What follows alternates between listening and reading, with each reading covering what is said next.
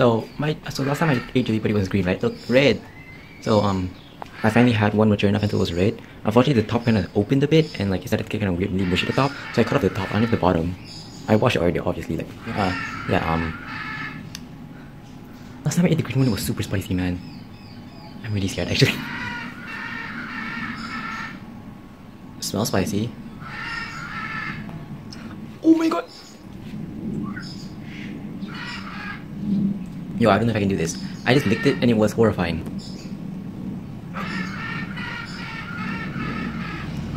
Nah, I'm not. Look. Dude, there's no way. We don't even have milk. I thought if you let it mature, it's gonna be less spicy, but then it's more spicy for some reason. Is it worth it? Dude, I'm like, oh my god.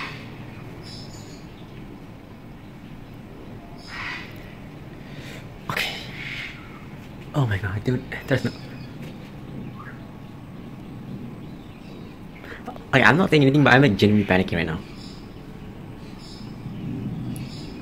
In my mind, down to me.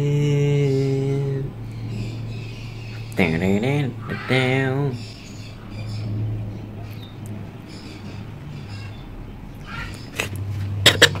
Oh my god! Oh my god! Oh! Okay. Yo. Okay, so I solved it very fast. I barely even bit into it. If I would have just like let it move around, it would have been way worse. But I just quickly solved it. So I only got like a small dose of the pain. But that was still very hot. Yeah, because like most spiciness, usually when I eat it, it's not like that. It's like gradually builds up to like overwhelms. But that was like instant. There was spiciness. Or at like the max level. That's insane.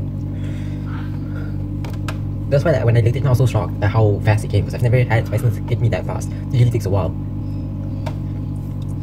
Yeah, it wasn't too bad. It kind of looked like I was dying just now when I was walking in, but it died down very fast actually.